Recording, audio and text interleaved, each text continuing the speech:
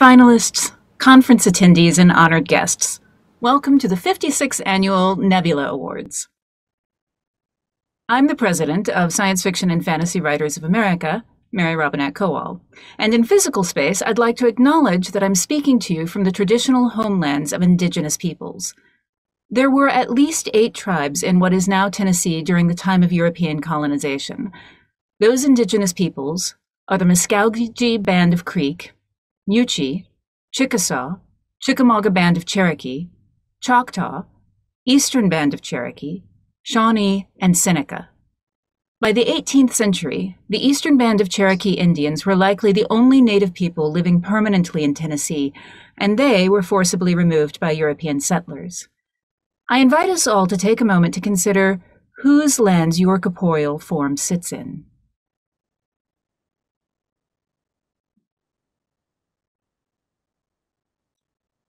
I am also speaking to you once again from the Airship Nebula, SFWA's shared space for this conference. And in case you can't tell that this show is live, I've just managed to close my script. This is going to be very exciting for all of us. The Airship launched last year as part of the way that we were handling a global pandemic and many different things that were upsetting the world. This has become a place of sharing and consideration. It's become a place where the people who create science fiction and fantasy have been given the power to communicate with each other and to begin to create new shared worlds. Tonight, we're going to be celebrating those people, the ones who create the worlds that have sustained us for the past year. And to do that, we have our host, Aydrea Walden, and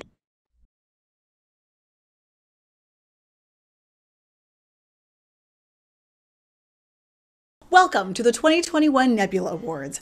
Last year, it was my privilege to join you on the inaugural voyage of the Airship Nebula, and I'm excited to report that now we have docked with some kind of mysterious habitat. Was it built by aliens? Is it magic from another dimension? Every time I look at it, it's different, and I think it's changing parts of the airship too. Could it be sending us some kind of message? Is it alive? Yeah, that's not worrying. Actually, what is a little worrying is that Cuddles is sort of missing. See, it turns out that if you've been stuck in a space pod for ages, when you land on an exciting new habitat and leave the pod bay door open, Aydrea, the space dragon who's been cooped up inside with you might run off and never come back. Well, not never. I mean, I hope not. But the show must go on. I hosted on my own last year, and I can do it again. Take that, toxic positivity. It really is so good to see you all. A year is a long time, even when you haven't been on a scouting pod looking for a place where you can live and go outside and see each other in person again. It's been a journey that I would like to tell you about in song. I've been alone, totally solo. I didn't know how I would fare, away from my friends, away from my family, wondering what's going on out there. But then I had a spark, a realization, while floating here all by myself. I'm actually in the best of company because you're on my shelf. I've been transformed to someone new, and it's all because of you. I missed human connection. I wanted that a lot. So I processed all that lingered. Then I found a squirrel and fox. It was hard being patient. My only snuggles were in dreams, like waiting 40 years to learn your 4 profound weaves. My days became all blurry, trapped inside this cage. Then I found the right baby, someone to share my rage. I thought about my stepsister and had a dark vision that we were both locked up in a shifting shadow prison. I've been transformed to someone new, and it's all because of you. I didn't know where the future would lead. I felt just like a working breed. Politics broke me, brought me to my knees, so I turned to SFWA for justice seeking. I missed all the ways I used to motor all around. Buses and Route Zeros and the luminous underground. I prayed this isolation was an accidental error. I needed my own guide, just like my spiritfarer. I sent thousands of texts to friends, one and all. Their answers all redacted, like the rules of Blazeball. I went down to Hades to fight through the abyss. Then I came up for a breath of sense and semiosis. I've been transformed to someone new, and it's all because of you.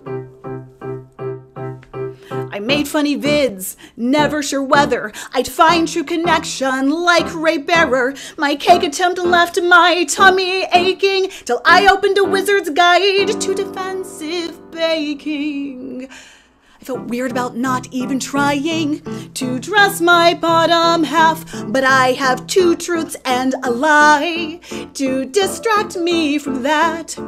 I tried being super, even thought about a pill. You kept me occupied. I'm so obsessed with your skill. I tried to keep a smile despite all that I saw. I tried staying hopeful in my tower of mud and straw. If I could just keep going and somehow not freak out, I could do the impossible, just like the girls in Ring Shout. I've been transformed to someone new, and it's all because of you. And look, I admit it, my Instagram rants, they went far too far, so I summoned my resolve like the daughter of a star. When hope was waning and I only had doubts, I'd revisit that haunted open house. I knew that I could make it, that this wouldn't be goodbye, 'cause if those badass moms could do it, well then darn it, so could I. When everything was too much and I yearned for a new path, I got out my abacus and I worked that portal math.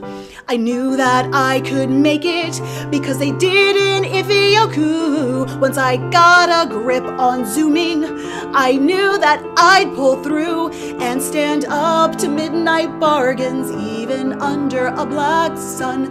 Like a network effect, there'd be some drastic action. I've been transformed to someone new, and it's all because of you. My home haircut, sad but triumphant, 'cause I found my own ghost for comfort. Time to undock and coast out yonder. This trip is my 8,000er. Getting back to normal will be fun and weird and messy. Exiting this labyrinth like we're all a Piranesi. But when this is past us and when this journey's done, I'm fascinated to see what city we've become. Some things will change, but friends, we've totally got this. We'll sort out this new mystery like a true Mexican Gothic, and soon we'll be together all toasting Nebula and having wild adventures like they did in Fina. Thank you all for joining me and for being my light. I thought your words would comfort me, and guess what? I was right. Congrats to all, it's gonna be a great night, and it's all because, yes, it's all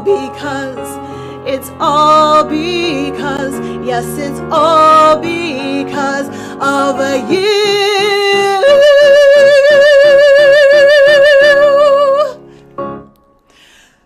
Thank you to all of you, our finalists, the members of SFWA, and to everyone watching whose creativity has helped to make this past year a little brighter. We could not have made it without you. And now let's begin tonight's 2021 Nebula Awards ceremony. Our first presenter is a Nebula-nominated writer and tireless advocate for authors and for SFWA. Airship passengers and honored guests, please welcome Tobias Buckell. Hi, Tobias Buckell here, Vice President of SFWA, and it is my honor to present Nalo Hopkinson with the 37th Damon Knight Grandmaster Award for her contributions to our field. As an award winner, Nalo has won the British Fantasy Award for Best Anthology for People of Color Destroy Science Fiction, the Andre Norton Award for Sister Mine, her novel, the Sunburst Award for her book New Moon's Arms and her collection Skinfolk, the Pre-Aurora Award for novel New Moon's Arms, the Inkpot Award for Achievements in Science Fiction, the Galactic Spectrum Award for her novel The Salt Roads, the World Fantasy Award for her collection Skinfolk, and the Locus Award for her novel Brown Girl in the Ring. She's also been shortlisted for the Campbell Memorial Award, the Nebula Award multiple times, the Mythiopoeic Award, the Hurston Wright Legacy Award for Black Writers, Cuba's Casa de las Americas Prize, the Philip K. Dick Award for her 2 novels, the James R. Tiptree Award for a short story and a novel, and the Hugo Award. And her accolades also include honors like being chosen for whole community read-alongs, many reprints in years, best anthologies, reprints in textbooks, and her literature is taught in classrooms across the globe and are perennially rediscovered by readers of every generation. Nalo is a pathmaker, breaking into the science fiction field with a clear Caribbean voice and background, and she showed the way for many other Caribbean writers. It's hard and sometimes lonely to be the first on the ground somewhere, and her bravery and hard work created an entire space for whole new generations of island authors to enter into our field, and that is one of the things we honor today. But as you can see from her numerous award wins and nominations, Nalo has had an impact on science fiction and fantasy far further than just the Caribbean writers that people often talk about. She's been a voice of and an inspiration for LGBTQ voices and literature in our field. She's a voice for people of color throughout the world, and she's a beacon for immigrants from all over the world who turn to our literature to make sense of their own experiences of crossing cultures. I personally cannot imagine how many people, both as a brilliant writer and as a path-making author, that Nalo has affected with her words and with her presence in our field. But Nalo just doesn't represent this, the Caribbean, immigrants, people of color. She is also showing people what our genre is capable of. She represents us, all of us in the science fiction field, and raises us up onto the world stage. Many people talk about gateway books in our field, but might even be shocked if I told them about the number of people I know of who have started reading science fiction because Nalo is just an amazing writer, period, and they got curious about her books. And when they were done with her books, they graduated onto other books, more science fiction, more fantasy. And it isn't just the readers that Nalo pulls into our field that we're honoring her for. There are writers, many of them not as known to core genre circles, who have been encouraged by Nalo and many other fields to not only raise up their own voices, but to feel comfortable about blurring genres and to reach for the fantastic. Nalo gives them permission to do this. Nalo has also edited several anthologies that raise writer voices, clear proof of the fact that she helps boost writers through her mentoring, her care, and her presence in our field. As a teacher, Nalo also nurtures and builds up writers, young writers in this field with workshops she's taught, and then writers that she's reached out and mentored along the way. Often when she had few resources and energy of her own to spend on that herself. And as a professor of writing, she continues that service in her daily life on campus. Lastly, Nalo has been a wonderful friend, a human being, a colleague, and such an amazing teller of stories in a group of friends or writers. For all of these reasons, as well as many that I've left on the cutting floor to make this a coherent and short speech for you, I'm just so proud to be here to give this award to Nalo. Nalo, you have excelled in our field as a multiple award nominee and winner. Your work has rippled through our field and our literature. You have opened up the field to so many new voices and for so many readers. You have mentored and encouraged us. You've lifted up our field and helped us compete on a global stage in all of literature. And you've done all of this, and yet you're still the youngest Grandmaster we have ever named. I'm so proud to see you gain this recognition, and I, for one, could not be more excited, Nalo, that you are our 37th Grandmaster for your contributions to our field. Thank you for being here, for being with us, and for doing what you do. We see you, we love you, we appreciate you. SFWA supporters, SFWA members, please give some mad big ups to the 37th SFWA Grandmaster for Lifetime Achievement in Science Fiction and or Fantasy, Nalo Hopkinson.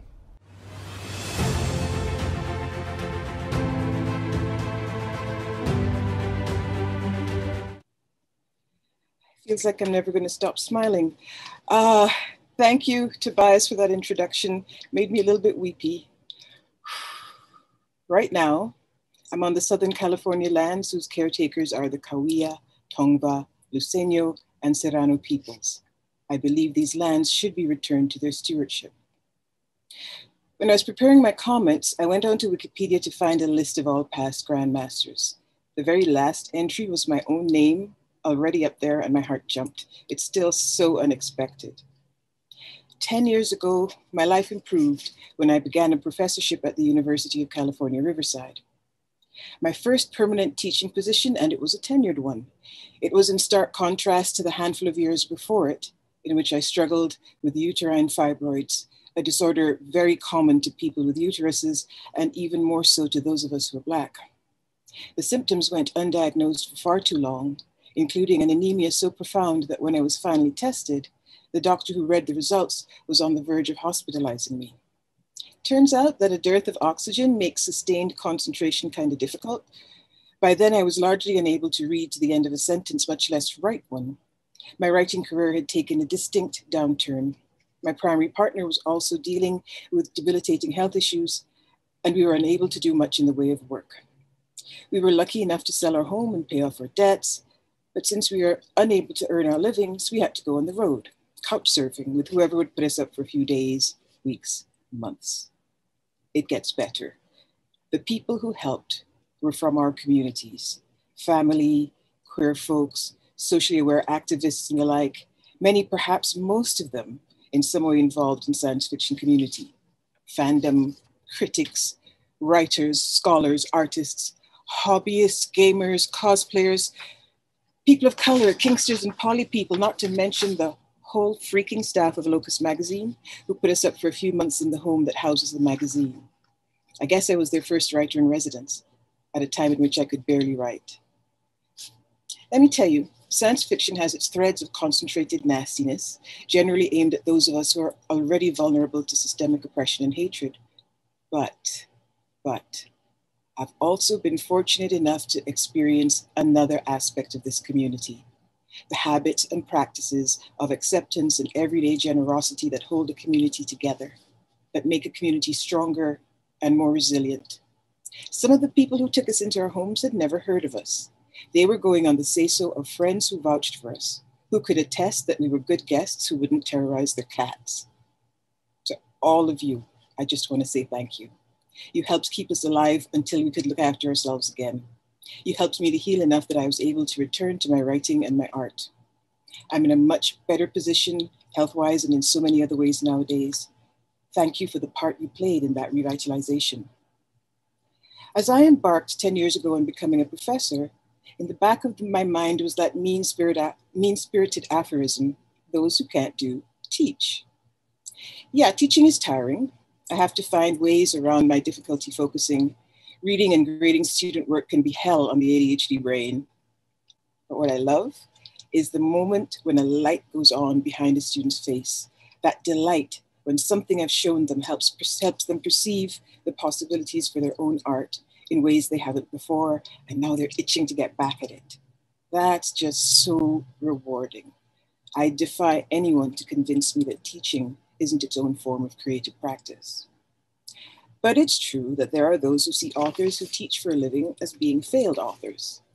What with that and having a habitually undertreated medical condition that came close to destroying my ability to finish a story, and with just plain getting older and no longer being the young hotshot in a very forgetful age, I've occasionally wondered how muted my impact on the industry has become, what might have been possible without those years of delay. So, the Damon Knight Memorial Award was like a bolt of the blue. A bolt out of the blue. I didn't expect it at all. Of 37 Grandmaster Awards given out since 1974, it has only gone once before to a Black person, Chip Delaney, and that was a mere 7 years ago. Before this, it has only been given to 7 women writers. It just wasn't on my radar as something for which to hope. But here I am. What this means to me is that my peers see me and the work I do, and that they think it has value. That's an extraordinarily precious thing for me to know. And as I look over the list of previous Grandmasters, I can see that it's slowly growing more representative. As I look at the support and advocacy work that SFWA has been doing recently, I'm aware of initiatives the organization is outspokenly undertaking to support emerging writers from traditionally underserved and marginalized communities. From bitter experience, one always fears that this kind of thing is a fad of the moment, but hell, I'm a science fiction writer. I know how to have hope for the future. Tobias just said that SFWA sees me. Well, I see it too. I see the concrete steps it's taking to move beyond lip service, to not just tell, but to show. Please keep doing so. The benefits to this field are profound. Thank you for recognizing me with this award, and please know that I cherish it beyond what words can express. Thank you.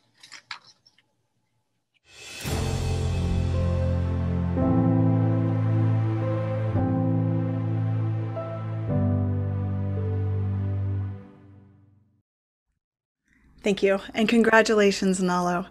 This evening, SFWA is honored to recognize not just creators of outstanding fiction, but individuals whose work strengthens and enriches the science fiction and fantasy community. To present the Service to SFWA Award, please welcome Nebula and Hugo Award-winning author James Patrick Kelly. The last time I had the honor of introducing my dear friend Connie Willis was at the 2011 Nebula Awards, when she was named a Damon Knight Grandmaster. Back then, we recognized Connie as a writer who, among other achievements, had won 7 Nebulas and 11 Hugos.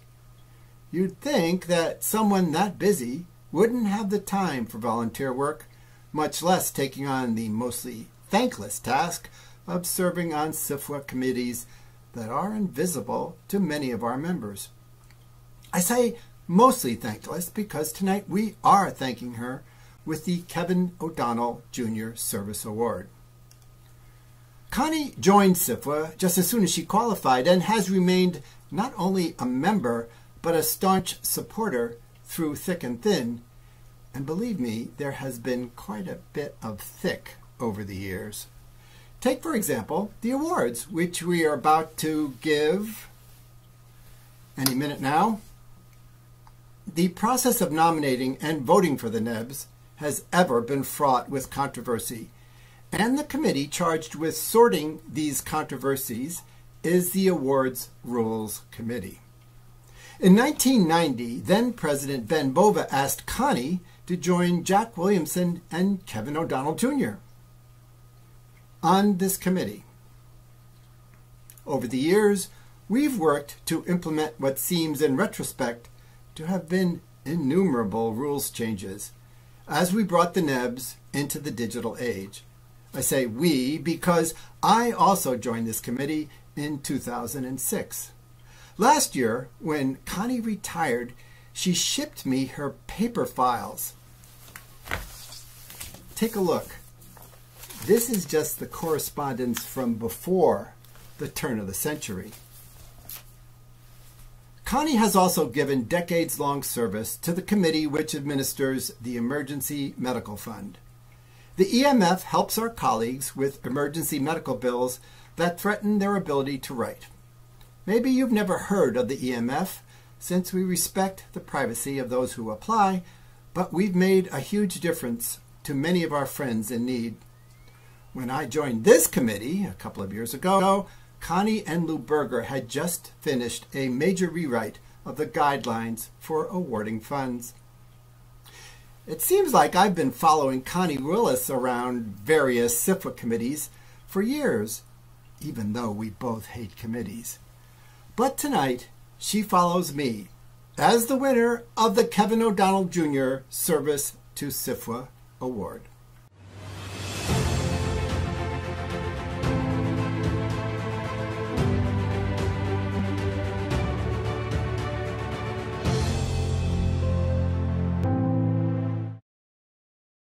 Hi, thank you so much, Jim, for that introduction. And I'd like to say a special shout out to Nalo. Congratulations on being named a Grandmaster. That's so great. I want to thank everybody so much for this lovely award. I do not really deserve it. In the first place, if the service was emceeing the Nebulas, that was just really fun. In the second place, if it was teaching at Clarion and Clarion West, I love doing that, and I've been rewarded every single day by the wonderful things my students have accomplished and the awards they've won. You Clarion people are all great. In the third place, if my service was being a committee member, well, I've been writing for years about the horrors of committees, how they constantly get off topic and spend hours on pointless minutia and squabble over things that do not matter.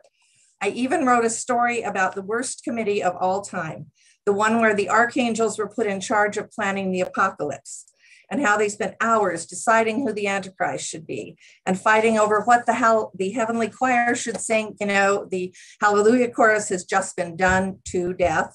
And whether that pale horse of the four horsemen of the apocalypse was white or gray or a palomino or what.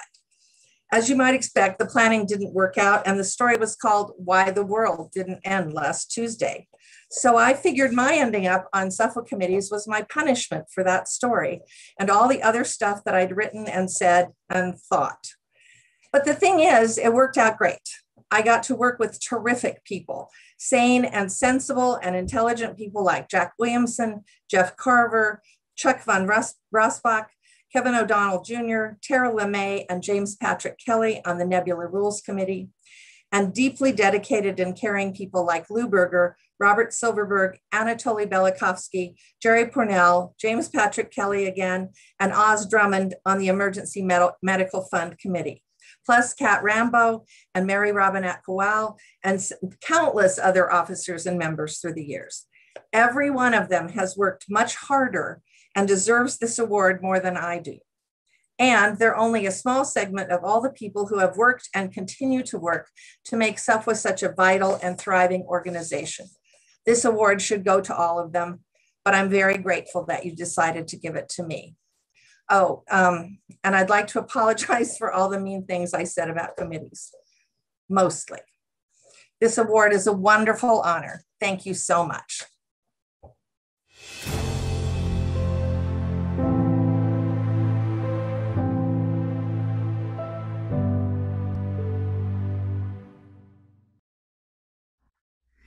Congratulations, Connie, and thank you for all you've done for SFWA and for the science fiction and fantasy community.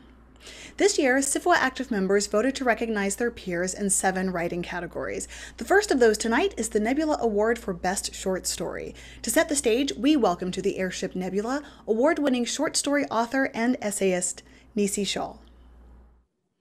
I am going to talk a while about air canoes rather than zeppelins, because I know more about my novel Everfare's Lighter Than Air craft than I do about the SFWA flagship Zeppelin named the Nebula.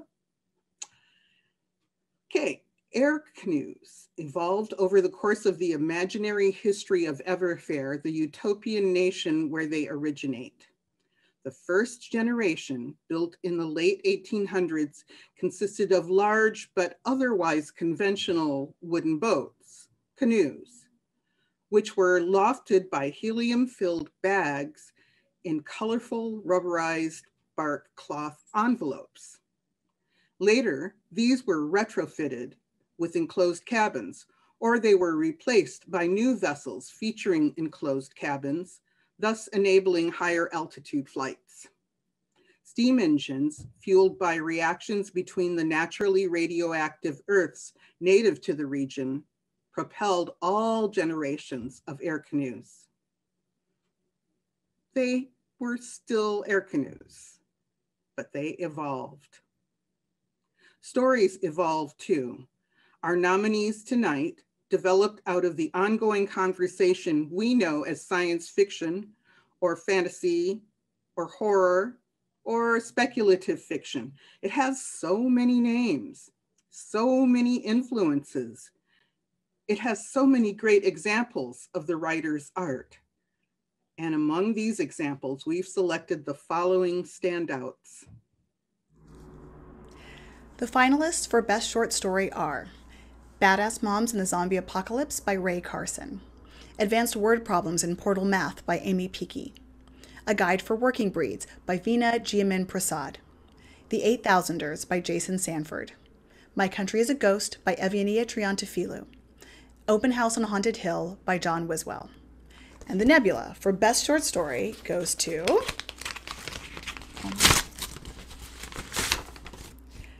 Open House on Haunted Hill by John Wiswell from Diabolical Plots. Congratulations. Open House on Haunted Hill tells the story of 133 Poisonwood Avenue, a vacant house in search of a family to call it home. This is John Wiswell's first Nebula nomination and first win for Best Short Story.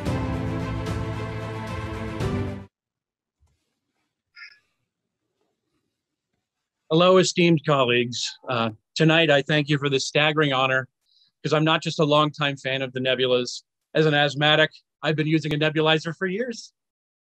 I'm elated that my haunted house could touch you all like this. And the best way that I can mark this honor, well, there's two. There's one, there's humor, which we've covered, and the other is to revel in the excellence all around me.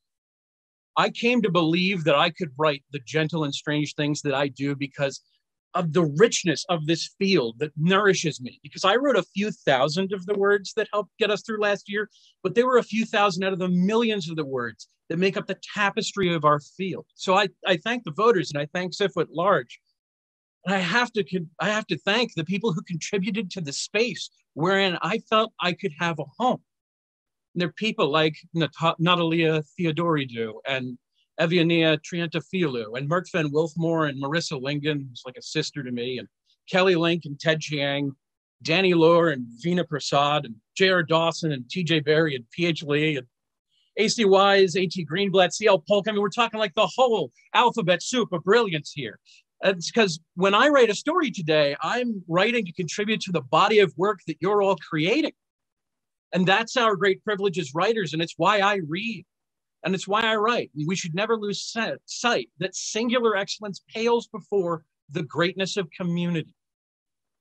Now, saying that, there is like one other person that I have to thank because, and I know it's a little gauche, but I hope they're listening because my story, Open House on Haunted Hill, which you've all been so kind to, was rejected several times before Diabolical Plots gave it a chance, and I'm deeply grateful to them for it.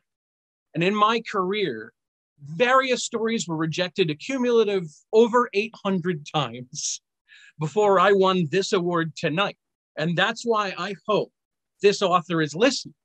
You who think you're not a good enough writer because you don't write like someone else. You who haven't finished a draft because your project seems too quirky or daunting. You who are dispirited after eating so many rejection emails. You who are going to write the things that make me glad I'm alive to read them. What the field needs is for you to be different and true to your imagination. Please, in the next couple of weeks, go back to the document you can't look at and finish that story and then go write the next one and the next one after it. Because you don't know when you're going to come into your own. So you got to endure as you can, and you've always got to take care of yourself. Because I toiled for years just to sell any story at all, and because I was publishing for a decade before I got this platform to say this to you tonight. There is no story that I want to read more than yours. Thank you for what your words are going to mean to me tomorrow. And with that, thank you again to everyone who is touched by Open House on Haunted Hill and who supports my work in general. I hope that you have as lovely a weekend as you've given me. God bless you, good night, and happy Pride.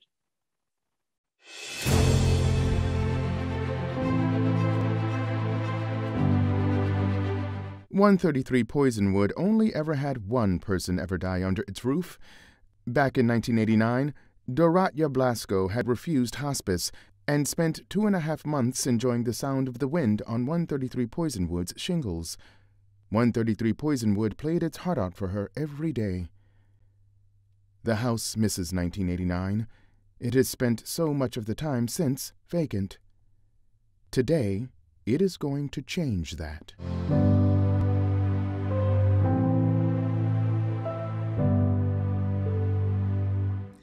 Again, congratulations, John.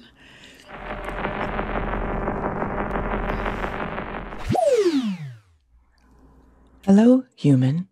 Can you understand me? I have been studying you since I discovered your vessel, and my research suggests this is your preferred method of communication. What the what now? Who are you? I am me.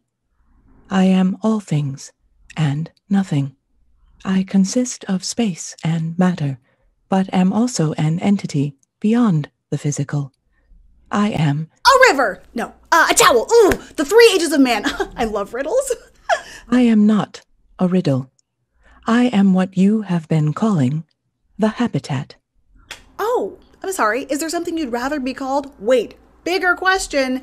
Is it okay that we're here? Are we bothering you? We didn't realize you were sentient. Oh, this is so awkward. Habitat will do. And it is not awkward. I spend most of my existence alone, but I sometimes seek out company to meet new beings and learn their stories. Your airship has many tellers of stories. I have learned much. It has brought me quantifiable enjoyment, although... Yes?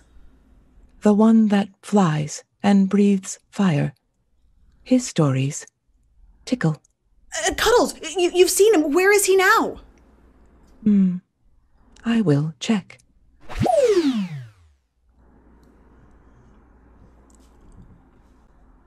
Okay, I guess Habitat is gone. And also sentient. And like stories. That's really cool and definitely not the weirdest thing that has happened to me in the last year. So, while the Habitat is going to look for Cuddles, let's get back to the awards. In addition to the Nebulas tonight, SFWA is also honoring 3 recipients of the Kate Wilhelm Solstice Award. Presenting the first of these is SFWA Director-at-Large and incoming President, Rita Award-winning author Jeffe Kennedy. The Kate Wilhelm Solstice Award is given by SFWA for distinguished contributions to the science fiction and fantasy community.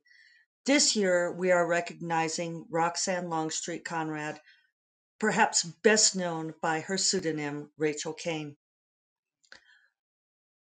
Normally, we like to give this award to someone who is still among us to celebrate what a vital part of our community they are. Unfortunately, we lost Rox to cancer in November of 2020, and her loss is a great one for the genre, the readers, and for other authors.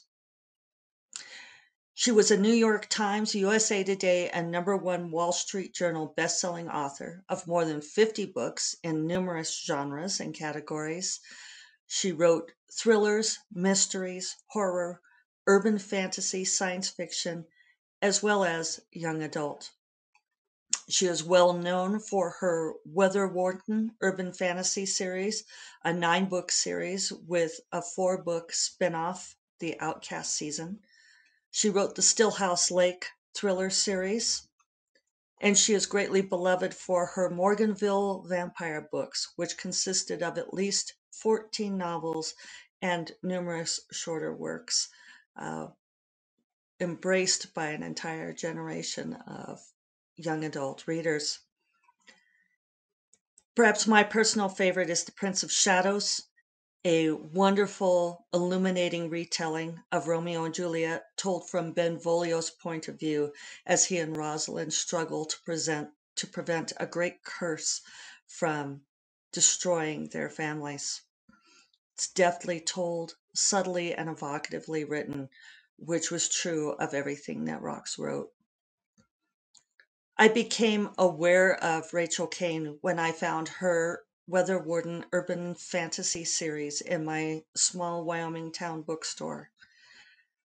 But when I met her was when I became enraptured by who she was as a person.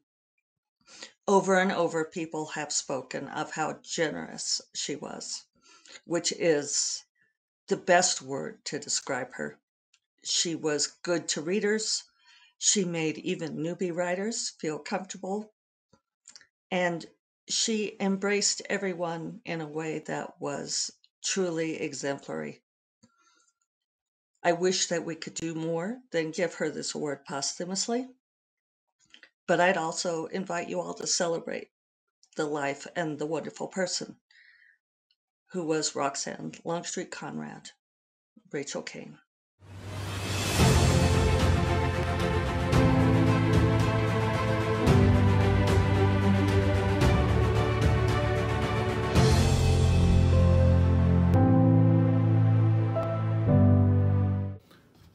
Hello everyone, I'm here today speaking on behalf of Rachel Caine.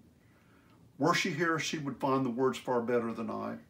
After all, she found the right words for over 30 years, reaching a new generation of readers in imaginative ways. And what better way to reach readers than through the creative mediums of science fiction and fantasy?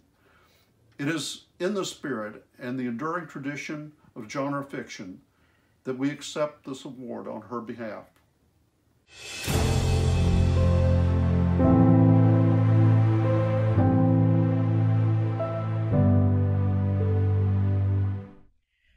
Thank you, Jeffy and Kat. Rachel's legacy lives on in our community, and we are all the richer for it. Our next award is the Ray Bradbury Nebula Award for Outstanding Dramatic Presentation. Hugo-nominated author, podcaster, and filmmaker Mallory O'Meara is here to introduce this year's finalists.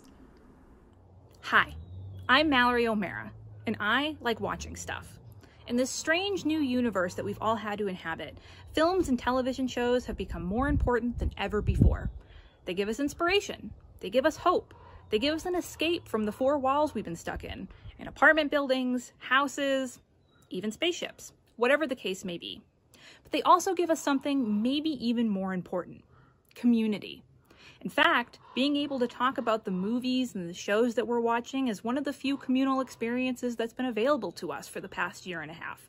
Whether that's talking about them on the couch with your family, or in Zoom rooms with friends, or even with people that you don't know on Twitter. Hey, that movie you sucks! Not like that. Wherever they're being expressed, the following television shows and films that are up for the Ray Bradbury Nebula Award for Best Dramatic Presentation have been shown a lot of love from viewers like you. And the nominees are Birds of Prey and the Fantabulous Emancipation of One Harley Quinn by Christina Hodson. The Expanse, Gaugamela by Dan Nowak. The Good Place, Whenever You're Ready by Michael Schur. Lovecraft Country, Season 1 by Misha Green, Shannon Houston, Kevin Lau, Wes Taylor, Ihoma Oforie, Jonathan I. Kidd, and Sonia Winton O'Dompton. The Mandalorian, The Tragedy by Jon Favreau. And The Old Guard by Greg Rucka. And the Ray Bradbury Nebula Award for Outstanding Dramatic Presentation goes to The Good Place, Whenever You're Ready by Michael Schur from NBC, Formula 3 Arts Entertainment, and Universal. Congratulations. Whenever You're Ready is the series finale for The Good Place, a show about death, demons, the value of humanity, and what we owe to each other. This is Michael Schur's second nomination and first win for the Ray Bradbury Nebula Award for Outstanding Dramatic Presentation.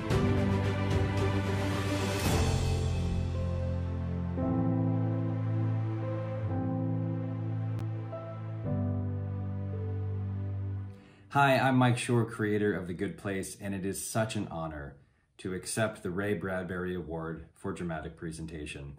I thought it only fitting that I be joined today by David Needknuckle.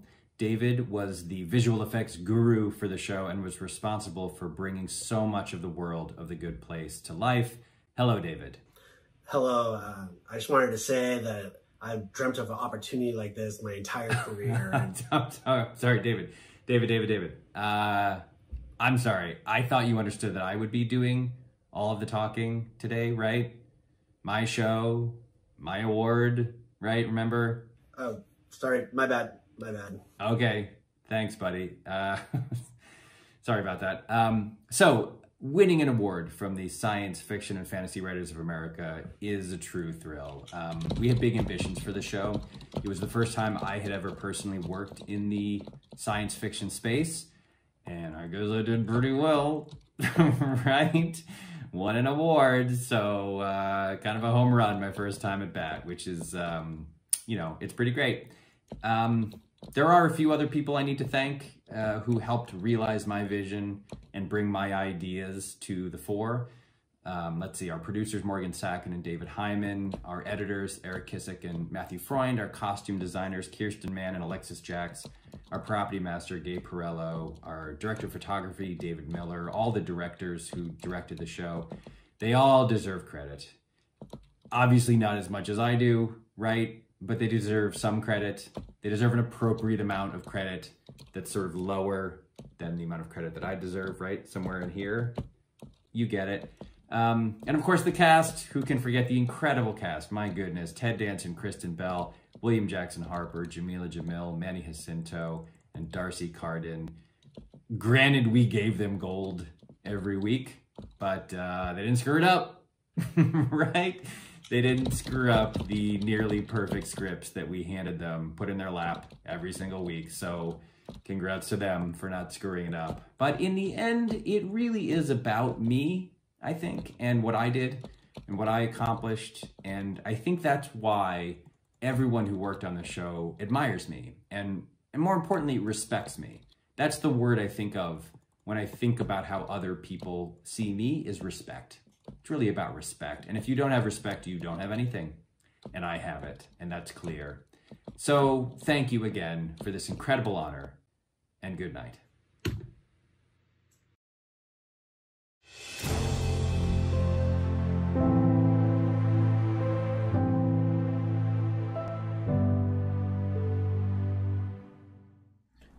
Congratulations again, Michael. Our next award tonight is presented to Ben Bova by his good friend, NASA physicist, author, and futurist, Les Johnson. It is my distinct honor to be presenting one of this year's Kate Wilhelm Solstice Awards to the late Ben Bova for his distinguished contributions to the science fiction and fantasy community. Ben had a long history working as a writer, journalist, and editor. A few of his most notable achievements include serving as the editor for both Analog Magazine and Omni Magazine, as well as becoming president emeritus of the National Space Society. Along the way, he wrote over 100 books and received 6 Hugo Awards.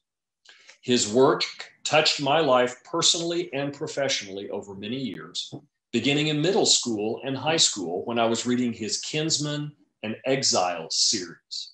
I devoured every issue of Analog that I could get my hands on, which he edited at the time, and marveled at Omni, which was an incredible magazine and all too short-lived, for which he also served as editor. He actually influenced my decision to study physics and go to work for NASA. As a side note, I didn't know it till recently, but he also wrote at least one episode in the series The Land of the Lost, one of the secret treasures that I really enjoyed on TV when I was in elementary school. I didn't meet Ben until 1988 when I invited him to come to Huntsville to give a keynote address at a space conference here. I was trying to bring together my love of science fiction with the space community and get something going. Our paths crossed many times after that at various conferences and science fiction conventions. And little did I know at the time that I would eventually write a book with Ben called Rescue Mode, which was published by Baen Books in 2014. In our collaboration, Ben was, of course, the lead author. He was very kind and very gentle in his critique of my work, and I learned a lot about writing from working with him. I have to admit, though, when I found out I'd be writing a book with Ben, I was terrified. I reread his Mars novel, which is incredible. If you haven't read it, you need to. and his book, How to Write Science Fiction That Sells. As we worked together, he was kind, and we became friends. It was really nice to get to know Ben at a level beyond just Ben, the speaker and editor. BOVA's Kate Wilhelm Solstice Award honors his many editorial contributions and his constant work to improve the science fiction genre, an honor well-deserved.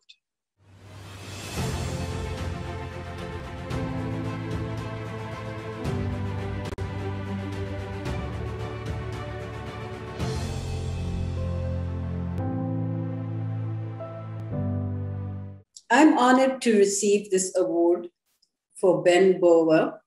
I found a cute little article that he had written about the Nebula Awards. I thought that would be very appropriate to read this at this moment.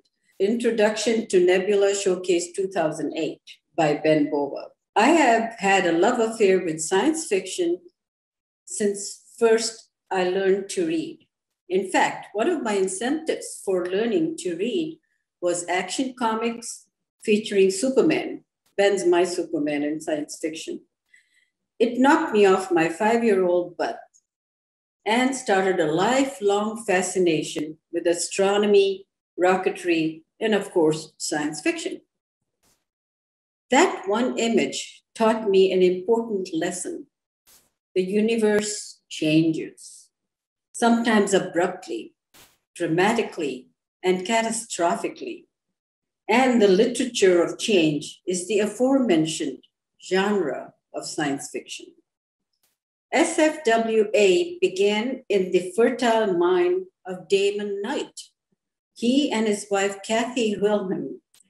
But SFWA began to establish the professional integrity of science fiction and fantasy.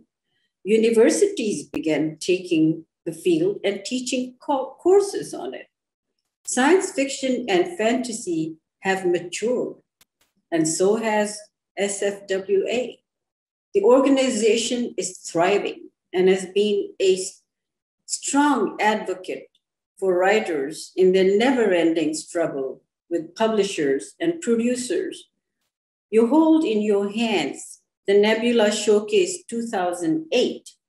You will see a broad variety of story types, themes, and treatments, which is only natural since the field of science fiction and fantasy encompasses all of time, all of the space, all of the universe within the human soul, and then some. Have a pleasant journey. Ben Bova, Naples, Florida, June 2007. Thank you very much. And again, I also would like to thank the SFWA organizers and organization and who have worked so hard to make this event happen. And thank you, Liz Johnson.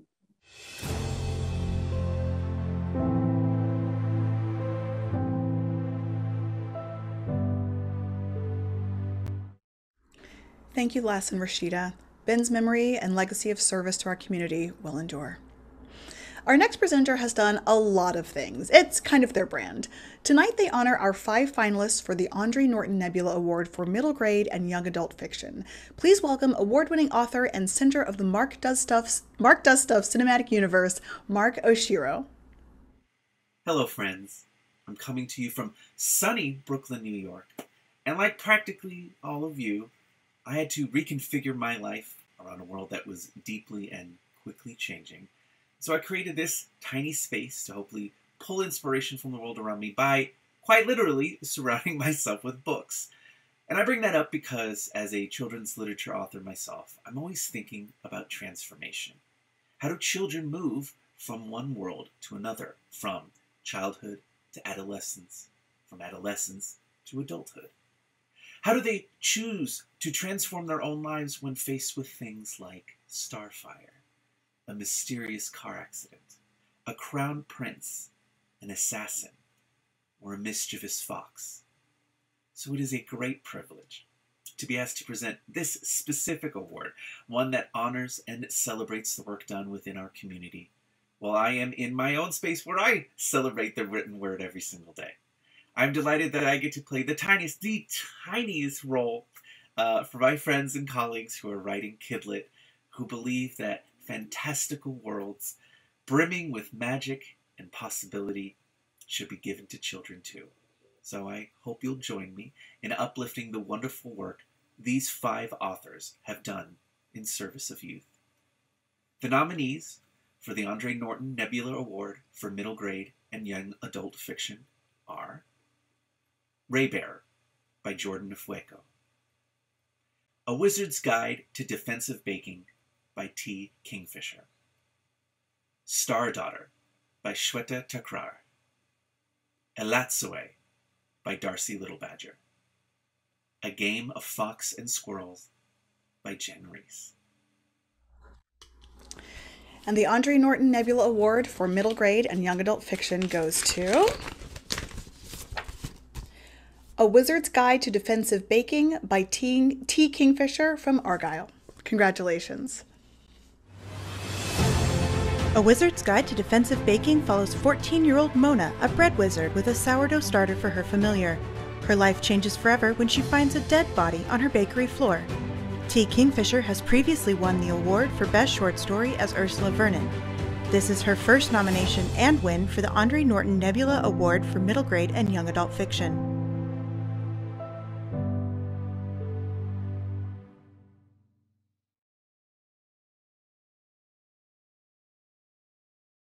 Hi everybody, I'm Ursula Vernon, aka T. Kingfisher, the author of Wizard's Guide to Defensive Baking. And if you're watching this message, that means that it won the Andre Norton Award. Dude, wow, thank you. I'm very honored.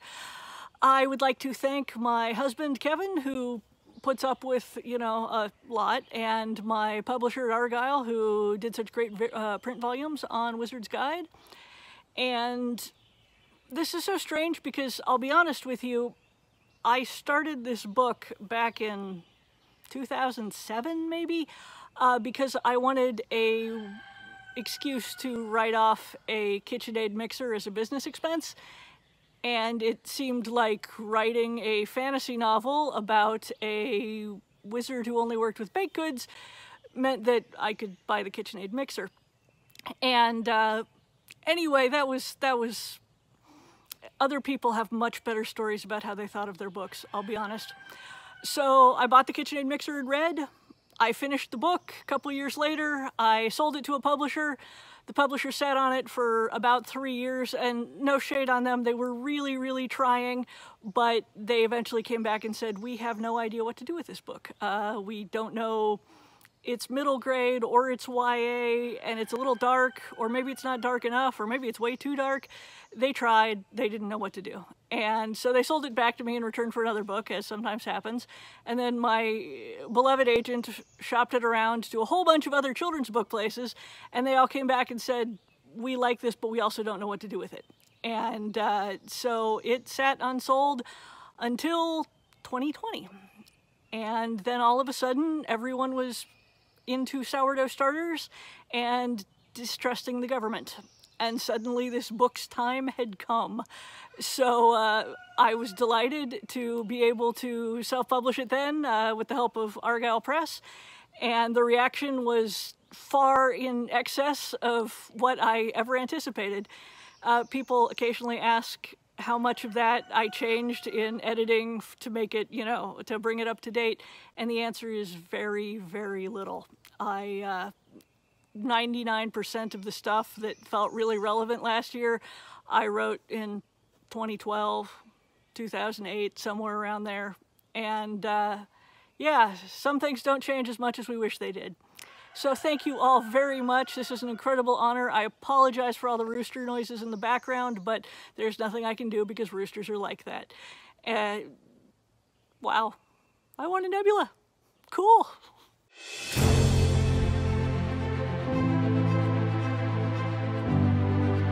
I could tell right away that she was dead. I haven't seen a lot of dead bodies in my life. I'm only 14, and baking's not exactly a high mortality profession. But the red stuff oozing out from under her head definitely wasn't raspberry filling. and she was lying at an awkward angle that nobody would choose to sleep in, even assuming they'd break into a bakery to take a nap in the first place.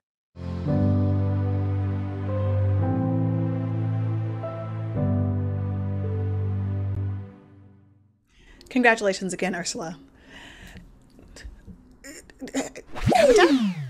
Is that you? Or are you back? Do you got eyes on Cuddles? I did not go anywhere. I am everywhere and nowhere.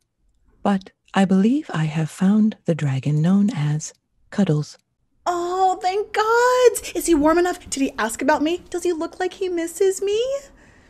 I am not certain, but he did attempt to eat several of the potted plants in the space you have designated as by the potted plants. Oh, that's weird. He never tries to eat my plants, but then again, the only plant I have is this. So, but thank you, Habitat. It's so good to know that Cuddles is okay and apparently hungry. Not sure what to do about that. So, but I'm sure we'll figure it out. So, on with the show. Here to present our final Solstice Award of the night, Hugo-nominated and Eisner-winning illustrator, John Jennings. Greetings, my name is John Jennings, and I am here to present the Solstice Award at the 56th Annual Nebula Award. As you can see, I am recording directly and from my own Zeppelin cockpit here. We're undergoing a few minor updates, so we're going to be back in the air pretty soon. But it is my extreme honor to do this presentation for the 56th Annual Nebula Awards. And again, my name is John Jennings. So a little bit about the honoree, really quickly. Person we are honoring with the Solstice Award right now has been involved in various forms of multimedia for over 25 years. He has done graphic design, web design, video animation, and various types of multimedia projects. He has been the diversity track director for DragonCon. Also as a coordinator for Tennessee State University Media Center. And he is also the main editor for the Black Science Fiction Society's Genesis magazine. It's an anthology of science fiction that deals with diversity and representation in science fiction. So basically, I met this gentleman a few years ago and was very impressed with his work. And I am very, very glad to be giving this award to my friend and colleague, Jarvis Sheffield. He is the 2021 honoree for the Solstice Award from the Nebula Awards. And I'm very, very proud of him and thankful for this opportunity.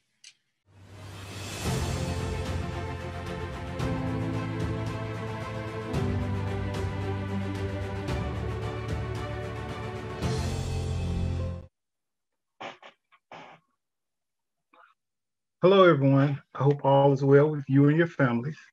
For those that don't know me, I'm Jarvis Sheffield, Media Center Coordinator with the Historic Tennessee State University. I'm also the Diversity Track Director with DragonCon and creator of Black Science Fiction Society. My goal has been to facilitate environments where people, no matter what color, creed, nationality, origin, age, orientation, or ability, are provided equal opportunity to grow, learn, and be represented positively and fairly. I am a recipient of this year's Kate Wilhelm Solstice Award. I'm extremely excited about this honor, and I want to thank everyone that has supported me and my dreams, aspirations along the way. This was completely unexpected, but I am grateful and humbled. Being mentioned in the same sentence with greats like my favorite science fiction writer, the multi-award-winning Octavia Butler, and prolific author Carl Sagan is extremely high praise. My wife, family, friends, and supporters have been the cornerstone of my successes, and you all have my sincere thanks. I want to thank the fantastic people at the Science Fiction and Fantasy Writers of America for recognizing my efforts in speculative fiction and all the great work that you do. Isaac Asimov once said, "Today's science fiction is tomorrow's science fact." With that said, having diverse voices at the science fiction, speculative fiction table can encourage cooperation and cohesion that our entire society needs. Many late nights, early mornings, late days, time, energy, and resources were spent trying to carve out a niche in this crowded speculative fiction landscape, because I believe that representation matters and that we all deserve opportunities to shine and fulfill our potential. Like Kate Wilhelm, whose award this is named after, I have worked to break barriers and provide safe spaces for all people that love science fiction and fantasy to communicate, support, collaborate, and thrive together. Thank you again. This is a great honor and privilege that I do not take lightly, none of which could have been possible without others that have supported my vision throughout the years. It's an awesome feeling to get your flowers while you're still living. Last, I want to encourage young and old alike to follow your dreams, be humble, be consistent, and apply the time and action needed to see your dreams through to the end. By doing this, you'll make the world a little better place than you found it. I want to thank all of those that came before me, that have paved the way for others, and have broadened the scope of speculative fiction in our society. I want to congratulate all the nominees and winners of awards at this year's ceremony, and I wish all of you a great Nebula Award experience. I hope that you enjoy all the fantastic programming in store for you. Thank you, and God bless.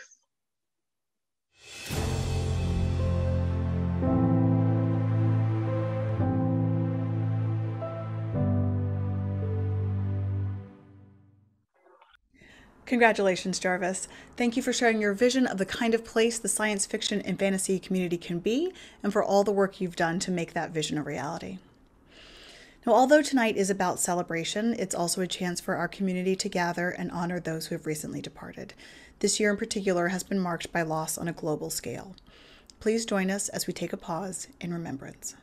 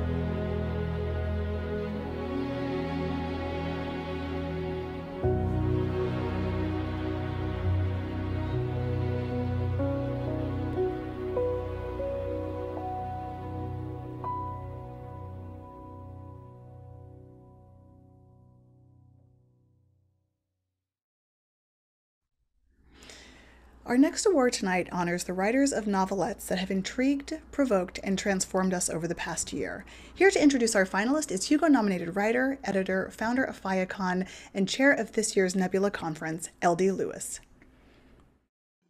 Hi, I'm L.D. Lewis, greeting you here from my generously appointed captain's quarters aboard the airship Nebula. I'm delighted to present this year's novelette category. The novelette, as only some of us know, is that rare, underappreciated middle child of narrative structure, in length between the short story and the novella. This year's finalists are a brilliant place to start if you still can't quite figure out what that looks like.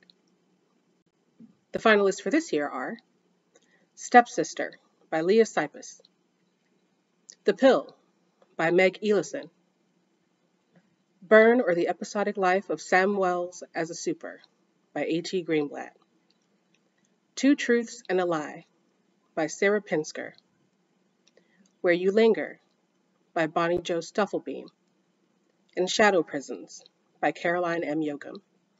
Congratulations again to all of our finalists. I wish you a happy and safe rest of your voyage. And the Nebula for Best Novelette goes to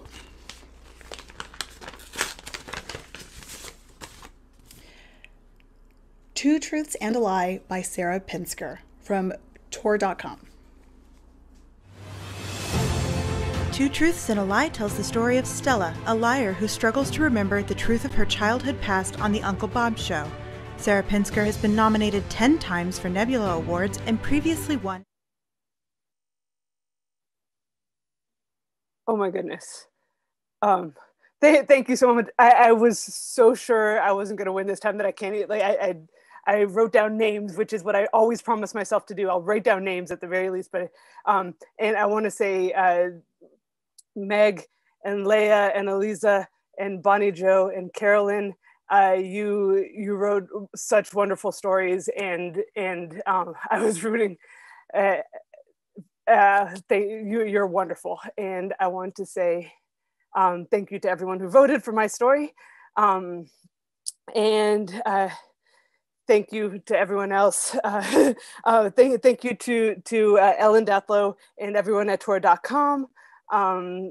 This was the first story I got to work with Ellen. I've been reading Ellen's stories forever and everything that she's edited, and I never thought I would write something scary enough for her. So that was I'm chuffed and apologetic to my family who doesn't read horror for that. I want to say thank you to everyone at Sycamore Hill Workshop in 2019. Particularly to Usman Malik, who wrote to Ellen to hit me up for this story before I had even made it from the classroom up to back to my room. The story has had boosters from the beginning, and I want to say thank you to all of you. Everyone else who saw a draft of this, that includes my critique groups and my family, my wonderful supportive family, and my wife Zoo, who is in the other room 2 minutes behind, but has probably picked up that I'm giving a speech now. But she's doing, last year there was so much celebration that the dog had to come and join. So we're doing better. All of my writing and editing buddies, including everybody who has gotten on a Zoom this year and written with me. It's been amazing, and I really appreciate all of you. That doesn't have to do with this story, but that has to do with every story. And also, lastly, this is the piece with the longest gestation of any story I've ever written. A fragment of my first draft of this was something that I wrote for my senior college independent workshop 20 years ago, and for Madison Smart Bell in my independent study, who for the last 2 years I've worked with at that college again, come full circle. So I kind of am excited to say thank you to him for working with me 20 years ago on that story that became this story. And that is my cue to say, John Wiswell gave a great speech about that story that you're going to write tomorrow. And so this is my pep talk about the story that you wrote yesterday that may yet be the story that does something for you tomorrow. This one took 20 years to get right. Have patience and yeah, just thank you all.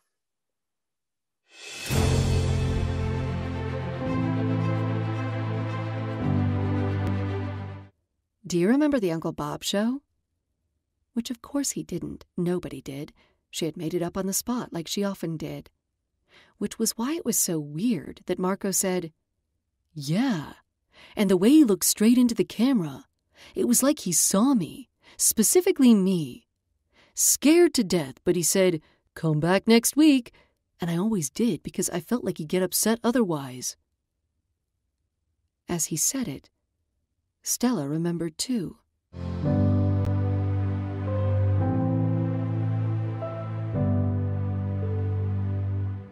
Congratulations again, Sarah. Oh, Cuddles loved that story. I hope he comes back. He will. He will? Oh, that's great. He won't. What? He might. Okay. Are you a habitat or a magic 8-ball? I am all things.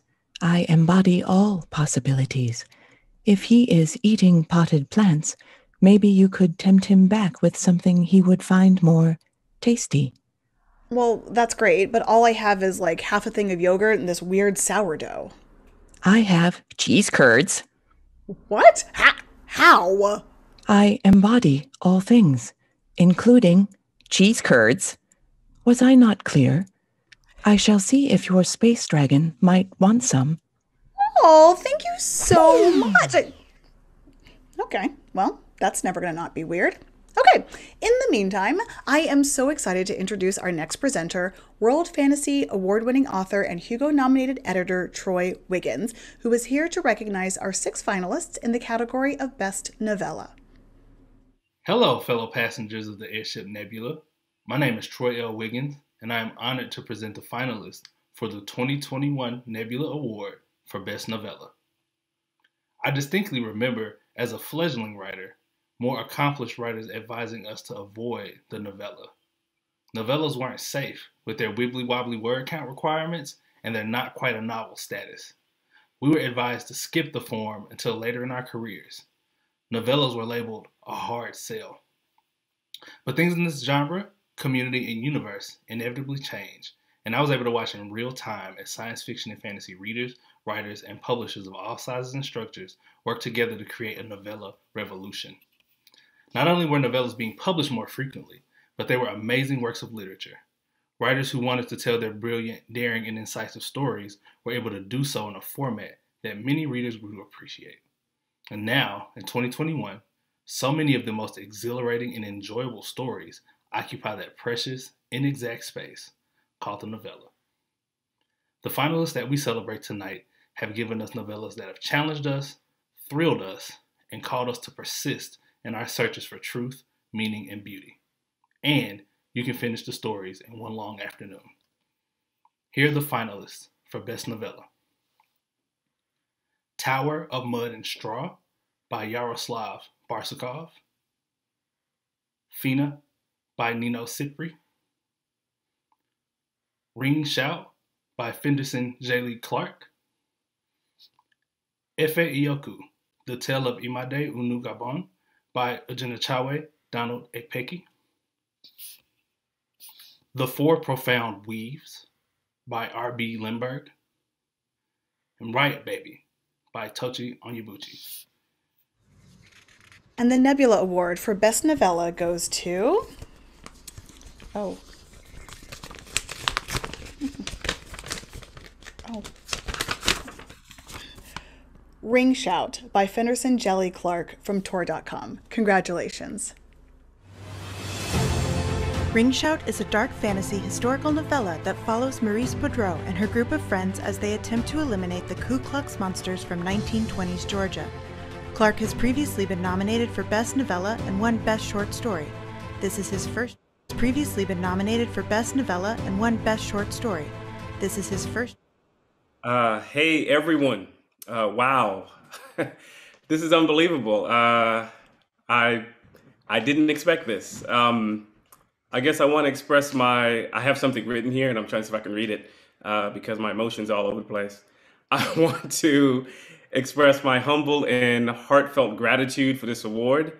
I think, as I noted in the book, this story found life between everything from, some Beyonce videos to actual Ring Shout songs. It was such a mashup. I didn't think anyone could have prepared me for how favorably it would be received. I sure didn't expect it, for instance, to make the opening song in the ceremony. It's just been beyond my expectations. First of all, I want to, of course, thank my auntie editor, Diana Foe, for taking a chance on this quirky story. If you remember, I pitched this to you that spring day, sitting in a DC coffee shop. You were on the phone in New York, and I said, I have this weird idea. And you listened to it, and you said, yeah, sure. So it's just a reminder that gatekeepers remain important, right? Because I don't know how many others would have given this the green light. Best editor ever. Thanks to the entire Tordotcom team for helping get this out the door. All the copy editors and everyone else. You guys are like magical beings out of Fillory. I keep saying this. Thanks to my agent, Seth Fishman, who really believed in the story. I want more cake, and this time make it red velvet. We want a red velvet cake this time, just with the good sour cream. Make sure you get it from the good spot. I want to thank SFWA, the voters, and everyone who helped put on this ceremony. As writers, we live for this. I want to thank especially all the readers who've helped share, review, and publicize this novella, from Twitter to podcasts to the fantastic folks on Instagram. Decentered Lit, I see you. Wouldn't be here without you. Big ups to all the other finalists, Tochi, everyone. You guys had phenomenal stories. Again, thank you for allowing me to share this spot with all of you. I want to thank Troy Wiggins, who, gave the thing here. Hey, bruh, you said this is where we're going to be. Here we at. Okay, so thanks to the WPA Ex-Slave Narrative Archives that gave me the inspiration and the varied strands of African-American Southern folklore that really drove this story and gave it meaning. Thank you to H-Town that raised me, everybody off Hiram Clark, Sims Bayou, Juneteenth picnics in Herman and McGregor Park. This story's for you. Thank you to Danny, Nia, and Naya, and all the inspirational Black women in my life who helped give Maurice, Chef, and Sadie their own life. And really, again, thanks everyone. Good night, and may the gods bless. Thank you.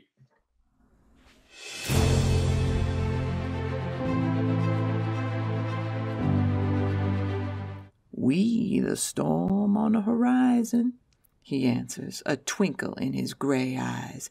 But you can call us Clyde. Butcher Clyde. We thought we'd introduce ourselves proper, since you gone and left this nice little space open for us to slip into. Good of you to leave this little open for us to slip into. Storm. Nana Jean's words dance play in my head. Bad weather gon' come.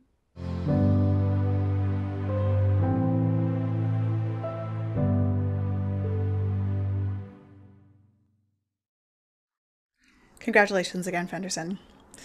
In 2020, many of us found ourselves needing a break from reality, and that didn't always mean reading words on a page. Presenting the finalist for Best Game Writing, I give you author, narrative designer, and Nebula winner, Carrie Patel. The past year has changed the way many of us live and work. It's altered the rhythms of how we tune in and how we unplug. It's moved the boundaries of our private spaces and removed many of the territories that are familiar to us. Fundamentally, this year has transformed the way we situate ourselves in the world. For many of us, games have been a crucial source of both connection and escape. They've allowed us to recreate game nights with family members in different cities and different households. They've given us experiences to share with the friends we love and miss. And they've transported us to virtual worlds that have, at times, been a much-needed source of respite from the uncertainty around us. The stories we find in games are unique in that they invite us to participate. They involve us in experiences outside our own, where we can build empathy for the characters we meet and find community with our fellow players. By inviting us to play, games encourage us to let our guard down and embrace our curiosity and our sense of wonder as we explore new worlds, connect with others, and seek out new challenges. And this year's nominees represent some of the most transcendent experiences that game stories can bring us. In Blazeball, we've seen how a game about absurdist fun can bring us together when we all need a little more joy and connection. Hades has shown us how we can overcome the obstacles we faced again and again with perseverance and a little help from the people who care about us. The Luminous Underground has shown us that when we look closely, we can find magic and mystery beneath the ordinary and the mundane. Through Kentucky Route Zero, we've celebrated the inexplicable magic of being lost and found and the transformative power of journeys. With Sense and Semiosis, we're reminded of how our senses connect us to memory and meaning, and how the familiar and the vivid can transport us. And in Spiritfarer, we embarked on a beautiful voyage and experienced the healing and the comfort that comes from caring for our found family. Thank you to all of our wonderful nominees and to the many creators who have brightened our year with story, connection, and play. And the Nebula Award for Best Game Writing goes to Hades by Greg Kasavin from Publisher. Congratulations. Hades is a roguelike dungeon crawler in which players control Zagreus, the son of Hades, as he attempts to escape from the underworld to reach Mount Olympus. Players are at times aided by gifts bestowed on him from other Olympians, creating unique levels with each playthrough. Oh my goodness, thank you so very much. This means more than I can say, and seeing as I'm supposed to be a writer, it's a bit humbling. I think it would be easier for me to type out my thoughts right now, but I'll do my best to try and express them. You know, so many authors whose work has left a permanent impression on me have been recipients of or finalists in the Nebula Awards in the past, so all the more reason this means more than I can say. The category of game writing is quite new to the Nebula, so thank you so much to SFWA for even recognizing our craft. It's kind of an emerging field in some ways, and I think any of us working as game writers, all my fellow finalists whose work has been so inspiring, we can all agree there's so much left for us to learn in our own disciplines and from each other. And we know that games are capable of creating really powerful emotions, and those emotions can include a sense of wonder and a sense of empathy and love, and I so appreciate the work that you're doing to push those boundaries and explore what games can do in that regard, and I can't wait to see what you do next.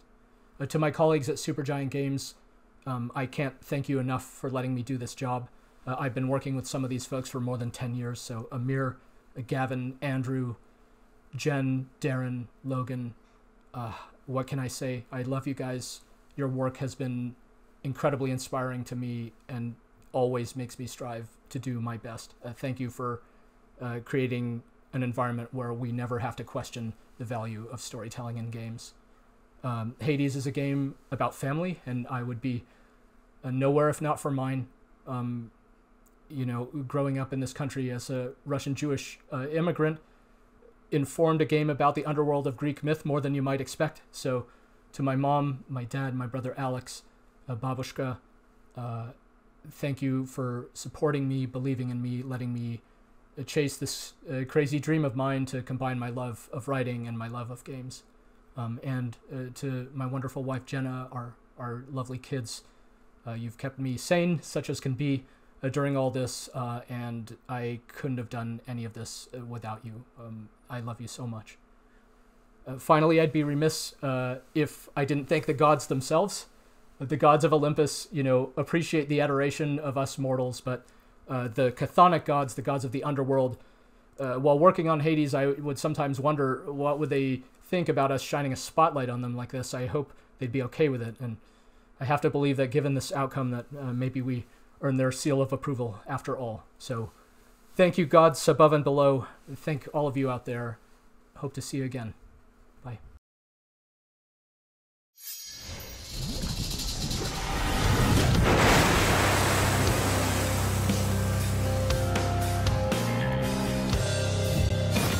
All right, one more time.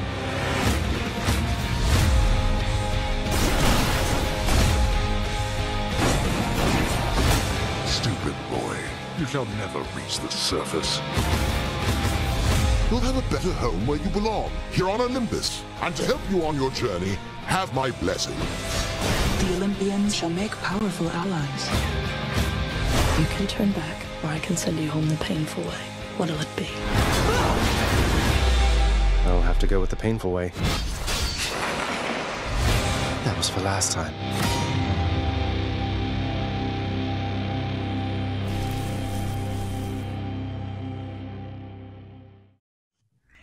Sorry about the technical difficulties there, but another big congratulations to Greg. And we have come to our last award of the night, and Cuddle still isn't back, so I suppose we'll just have to... Okay. May I do this intro? Oh! I mean, I don't know. It's just kind of a really big responsibility, so... I have been watching you all night. It does not seem very hard. Hey, I trained for hours and hours. There were rehearsals, and we spent so much time... Did I hear that? Cuddles? Cuddles, is that you? Oh my god! I missed you so much! You know what? Go for it, Habitat. I believe in you! And now, to present the finalists for Best Novel, Adam Savage of Earth. Hey everybody, Adam Savage here in my cave to present the category for Best Novel. Okay, I have always built things. From my earliest days as a young child, messing around with model kits and the materials that I could find in my father's studio, I grew up and ended up using those skills in the service of special effects houses like ILM on films like The Matrix and Star Wars. I spent years building stuff only to blow it up on Mythbusters, and now I enjoy being part of a global maker community on Tested.com. I build things.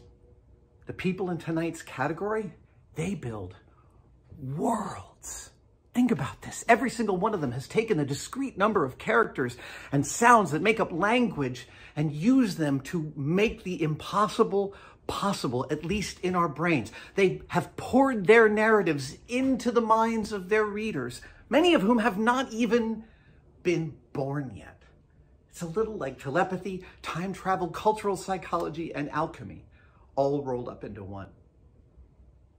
Now, while I build things, everything that I have built began as an idea I could not stop paying attention to until I had to render it physically and learn what I could from it, learn how it could transform me. And stories are ideas that transform us. For the length of the story, we hand over the reins to an author who literally rejects our reality and substitutes their own.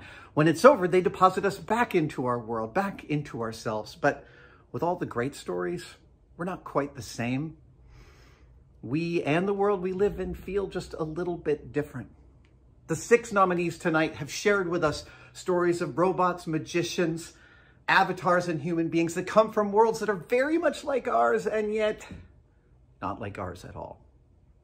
The 6 nominees for Best Novel are Piranesi by Susanna Clarke, The City We Became by N.K. Jemisin, Mexican Gothic by Silvia Moreno Garcia, The Midnight Bargain by C.L. Polk, Black Sun by Rebecca Rowanhorse, and Network Effect by Martha Wells. Habitat doesn't have hands, so I still get to do this part. And the Nebula for Best Novel goes to Network Effect by Martha Wells from Tordotcom. Congratulations. Congratulations. Network Effect is the highly anticipated first novel from the Murderbot series, which follows an anxious and sarcastic sec unit as they try to save their former employers turned friends. Martha Wells has previously been nominated for Best Novel and won for Best Novella. This is her first win in this category.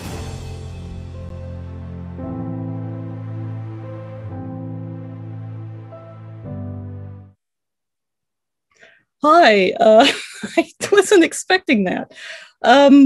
I already feel so privileged to be a finalist this year, along with the other novels in this category. Are you sure you didn't make a mistake? Because this just feels really unreal at this point. It's a huge honor to win.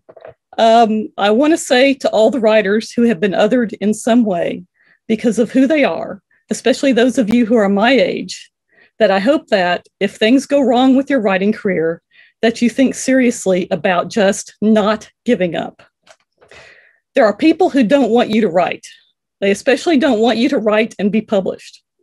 They want all stories to be told by people or by people who think becoming an indentured servant in order to go to Mars is a great idea and not the gateway drug to the corporation rim.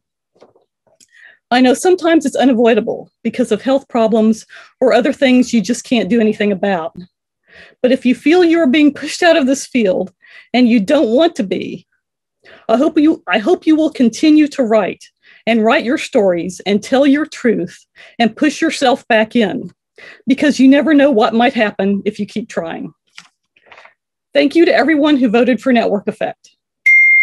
I would also like to thank my agent, Jennifer Jackson, Michael Curry, and also my editor, Lee Harris, publisher Irene Gallo, and everyone else at Tordotcom, my awesome audiobook narrator, Kevin R. Free, and everyone at Recorded Books, and cover artist Jamie Jones and cover designer Christine Fultzer. And thanks and love to my husband, Troyce, and my friends who encouraged me and kept me going when stopping seemed like the better idea. Thank you so much, and I can't tell you how much I appreciate it. Thank you.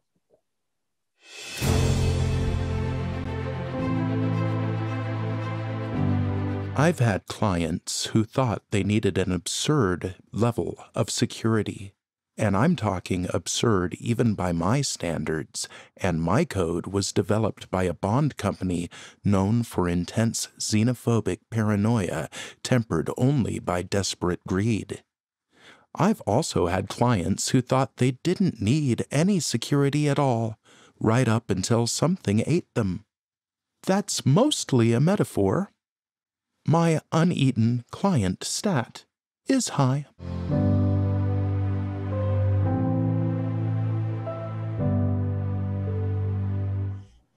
Congratulations again, Martha. Thank you for letting me be part of your story tonight, Aydrea, and thank you for being part of mine. Oh, thank you. It's been so nice getting to know you. Are you going to be here much longer? Does time even exist for you? Of course time exists for me. Stories do not exist without time. Soon I will continue my journey onwards. What will you do next?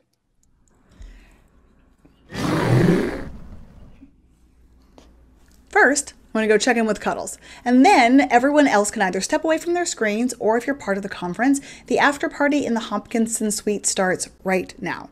And you're welcome to join that too, by the way, Habitat. Congratulations once again to all our winners and finalists, and thank you to the presenters and the incredible team of staffers and volunteers who made this ceremony and the Nebula Conference possible. Tonight was amazing, and it was all because of you. We have lived through a year that school kids will be writing papers about for decades, and we have all been changed by it. Be good to yourselves and to each other. Next year, we may be doing this in person. Until then and after, the airship flies on. Good night, everyone.